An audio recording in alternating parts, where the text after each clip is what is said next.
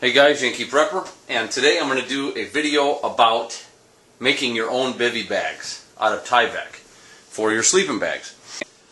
But first I want to talk a little bit about sleeping bags, specifically the one that I showed in my video when I took the kids winter camping. I got a lot of inquiries about that, a few questions, and I'm not going to answer every detailed question, but I'm going to give you an overall view and why I prefer this sleeping bag for cold weather duty.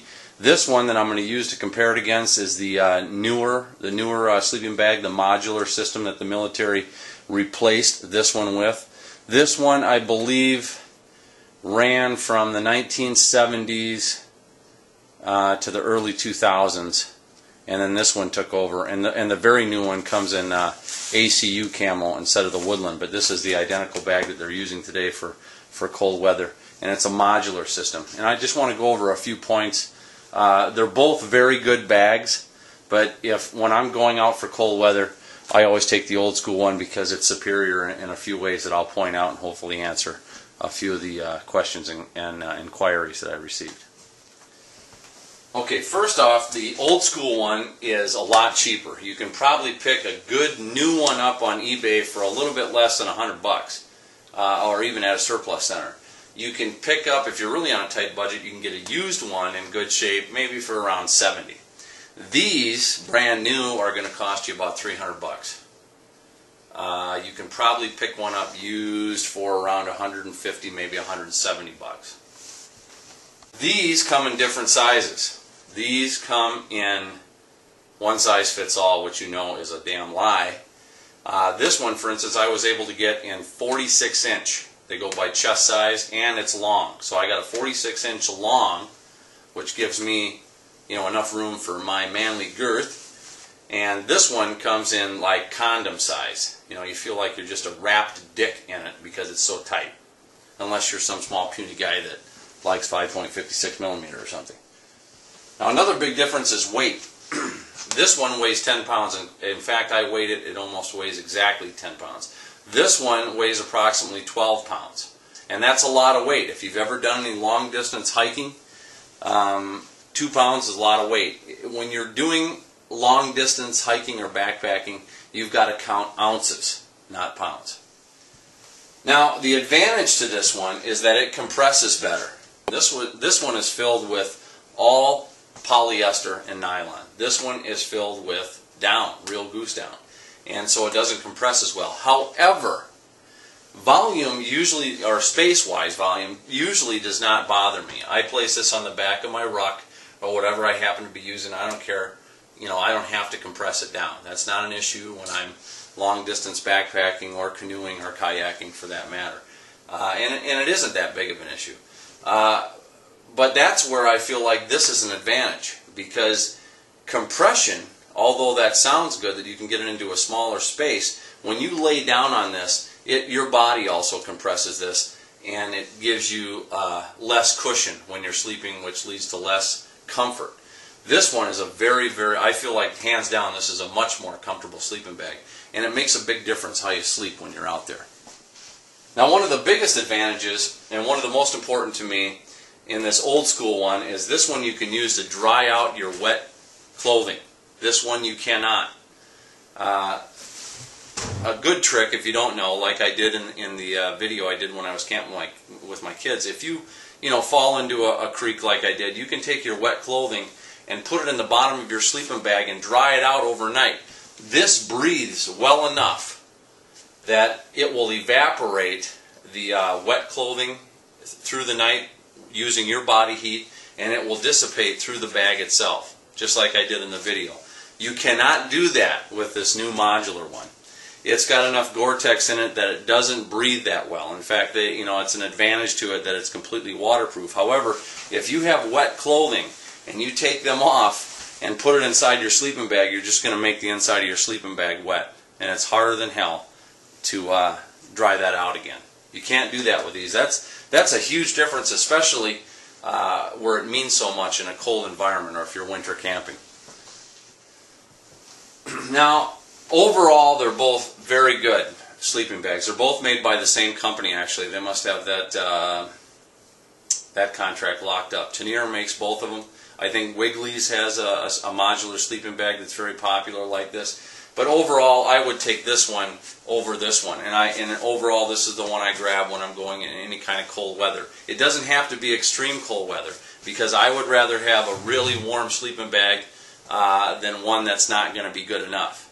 Although this one is rated to 30 below, and this one's rated to 50 below. But don't believe everything you read, because they're rated differently. This one is rated for 50 below for an entire night's sleep around 8 hours. Or I'm sorry, 30 below for an entire night's sleep for 8 hours. This one is rated for 50. However, it's only rated for 50 for 4 hours. So they even rate them differently. I don't know who thinks all this crap up. I guarantee you it's someone that's never been in the field or doesn't use them very much. Now, having said that, the difference in temperature ratings probably come from the fact that this one comes with its own bivy bag. And a bivy bag can definitely put on about 10 degrees to your rating. It'll keep it warmer because it just keeps out the wind. And good thing today, ironically, I'm going to show you how to make your own homemade bivy bag for these if you decide to get one, or any bag that you're using. Now, having said all that, they're both, again, very good bags. This one I would rather have if I'm going out in cold weather. But this one is definitely more adaptable, and that's what the military was thinking. We're not really fighting wars in the northern forests of Europe anymore, where it's cold, or in Korea for that matter. A lot of the places that we're fighting right now just happen to be where there's sand and oil. And these are modular, which means you can break them down depending on what you need. So you have a black bag inside for intermediate, and this is light weather. I think from, I don't know, you'd have to read the tag, but it's like 30 degrees and up, real light, and then you got the bivy bag, and you can actually just sleep in the bivy bag too. So this one's definitely more adaptable, and that's what the military's looking for. One size fits all, cram everybody in there, and then whatever you need, so they don't have to hand out 3 or 4 different bags to each soldier. They just have one bag they can give out and say, here you go, take care of it. But if you're going to do specialized, and I'm really into buying specialized gear for the environments, because there is no one size fits all for every situation. You need specialized gear if you're going to do specialized activities. And again, coming full circle with this conversation, this is really the foundation of my prepping mentality. If all else fails, I can keep my family warm and safe, and that's where my prepping mindset started, was on that outdoor adventures, being able to survive and keep warm and thrive out there. And eventually that just grew into, my everyday lifestyle, including my house and how I operate in general. So if you have any more, I guess, specific questions, I'll try to answer them for you. But that was my rundown on the 2 sleeping bags, the newer military modular style and the old school. I prefer the old school for those reasons that I just showed you. Anyway, let me get to the beef of this video. I probably spent too much time on that, but I want to show you TYVEK, man. It is the magic material if you like the outdoors. Okay, TYVEK. TYVEK is at least a very distant cousin to Gore-Tex, but it has a lot more advantages. One of them being it's much more durable. Gore-Tex is a great material, but it is expensive, and you need some kind of lamination to toughen it up, because it's a very weak material. TYVEK is just the opposite. It's still a great vapor barrier. You can actually make an emergency bag out of this that'll carry water. It's breathable, just like Gore-Tex, but it's much cheaper and much more durable. I usually use a bivy bag for all of my camping trips. I usually always have one in my pack anyway. The only time I ever really need a full-size tent when I'm backpacking or canoeing is because it's bug season, and you want something that you can enclose yourself up on and keep yourself safe from the bugs. But the other 3 seasons, winter, early spring, and late fall, you don't really need a tent. All I need, or all I use to go super lightweight, is a bivy bag for my sleeping bag and a tarp. The tarp keeps the rain off my area, and it actually works a lot better in a tent because it gives you a bigger area that you can keep dry, and then a bivy bag keeps your sleeping bag safe. This is a military surplus bivy bag. It cost me $100 brand new. I've seen bivy bags at REI for close to $300, And the Bivy bag is important because it protects your sleeping bag. However, it takes the beating, and to invest in something, even $100, let alone $300, that eventually is going to get burn holes or some twig's going to poke through it. It's just not going to last if you're using it. At least not as much as I've gone through Bivy bags before in a few seasons, good ones. So I have found that you can make a great Bivy bag out of TYVEK, and that's what I'm going to show you here today. I've got a 9-foot roll by 100-foot roll of TYVEK, brand new. Never been used. Bought it off Craigslist for $50. If you want to pay full price, you can go to Home Depot and buy it for $150. I try never to pay full price. Craigslist is a great place to shop. You'll need some shears, a roll of double-sided carpet tape. I've got outdoor carpet tape here, and some Velcro. Now, the TYVEK has a lot more uses than that. Not only as a house wrap or making a Bivy bag for your sleeping bag to protect your sleeping bag, but you can use it for a vapor barrier on the ground, a really lightweight one. It's much lighter than a tarp and much cheaper. So you can use it for a ground cover, and you can even use it as a tarp if need be. Okay, take your TYVEK, roll it out, put your sleeping bag on it, and then we're going to take the roll and roll it over the sleeping bag and cut it off at that same edge. So basically just making a rough envelope for your sleeping bag. Got my sleeping bag inside, one about 3 or 4 inches at least on the outside, and I'll start cutting the envelope. Okay, so there's the rough cut. I even kind of cut some angles around to follow the lines of the mummy style sleeping bag. It's better to be a little baggy than to be too tight. You want to be comfortable when you're sleeping. And if you make a mistake, so what? TYVEK's a wonderful product, but this probably cost me 50 cents if I had to throw this away. So once you get the rough cut done, take your sleeping bag out, and then we'll start to trim it up and shape it up a little more. Now, I don't think I'm going to have to do too much trimming. If I could show you the whole view of this, it actually turned out pretty good. But believe me, this is not my first time. The first few times it was a lot rougher.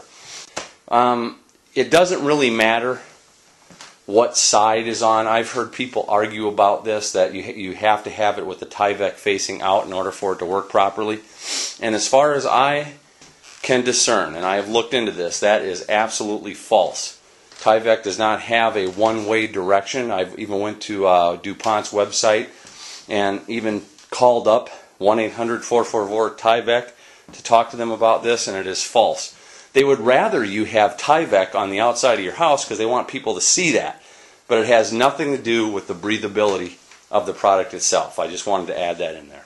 Now, having said that, I'm going to turn the TYVEK over facing out, because when I'm finished with this, I'm going to turn it inside out to hide the seams and make the seams look better. And I just don't want the TYVEK on the outside. I'd rather have it just all white. But before I go any further, I'm going to put this in the wash. That's right. We're going to put it in the wash machine. Now, TYVEK is basically high-density polyethylene, and it's woven so tight that water can't pass through it, but vapor can. It's the same stuff your milk jugs are made out of, high-density polyethylene. It's a great product. It's a miracle product. But when it's crisp and new, it's noisier than hell, and you'd be up all night listening to that as you move around. Plus all the noise, you'd scare all the animals away. So we're going to wash this, and it'll soften it up a little bit, and you won't have all that crinkly noise. So there you go. Just put it on a short cycle. Don't put any soap in there because that can break the adhesives down that hold it together. Cold, medium, normal, fast. Now once it comes out of the wash, you're going to notice right away it's a lot softer and quieter, and that's what we were looking for. And if you really want to soften it up some more, stick it in with some dry towels just for 5 minutes and let it tumble around in there. Not too much heat though. Remember, you don't want to use a lot of heat because you'll degrade the adhesives in the TYVEK. There. Now it's really soft, and it's still waterproof, and it still breathes. Look at that. Huge difference. It's like a piece of cloth. Okay, I've got it laid out, so all I got to do now is start putting the tape on. Once again, as a reminder, I've got the TYVEK lettering facing out, because this is actually going to be the outside of my Bivy bag when I'm done. I will be turning it inside out to make the seams look nice. The nice thing about carpet tape is that it's like painter's tape. It's flexible, where you can move it along the contours of whatever you're doing. And on the side itself, you only want to come up about halfway because you want an opening for the sleeping bag that you're going to place inside of here. So the rest of this we're going to do in Velcro so you can open and close it at will. For the top, you're going to want to leave maybe a 5-inch piece of tape, and that will provide a hood for your head and the top of your sleeping bag. And then of course the top and the bottom, you only need to go halfway across because we're going to fold this over to make the bivy in a minute. Okay, there it is. I've got it folded over. I've got the carpet tape applied. The carpet tape is plenty strong to hold this. You'll rip the TYVEK before you'll tear it apart again, especially after a while when the adhesive set in. I've tried hot melt glue before thinking that would work, but that's not as pliable. And sewing it would just cause other problems because you're making a hole in the TYVEK and you'd have leaky seams. This really, I have found, is the best way to do it. And if you really want to put a professional look to your corners, just stick one little square of carpet tape on the corner and fold it over.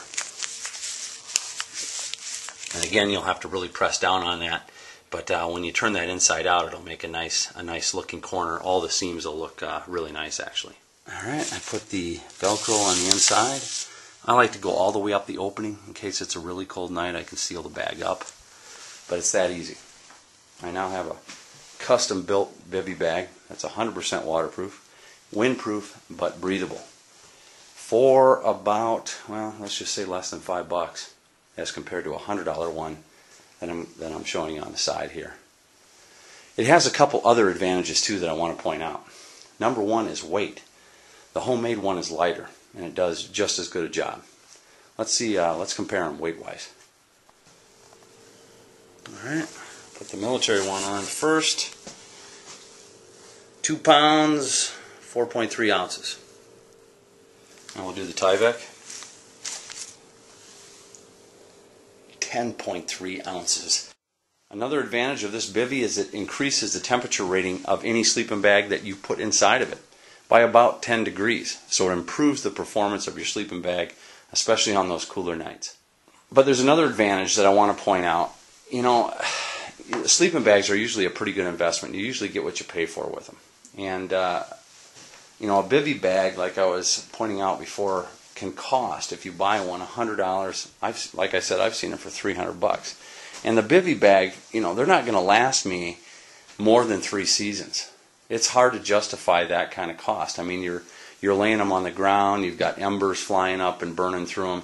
So sometimes when you buy something like this, you're so worried about the cost of it or the cost of replacement with it that it takes away from your experience. Some of you will get that and some of you won't. But for those of you that do, I mean, that's the way I look at things. Sometimes when you take something really expensive into the field, you've got to be so careful with it that it actually takes away from what you're doing out there. Well, this bivy bag cost me $5, so I don't care if I burn it up on the first camping trip. You know, it's easy for me to make them, and it protects the most important investment to me, my sleeping bag, because the bivy bag takes the beating. That's what it's all about. And if you can make them for $5, it's not a bad deal. Anyway, just thought I'd share, guys. Try it out. It'll make a difference in your outdoor experience, believe me.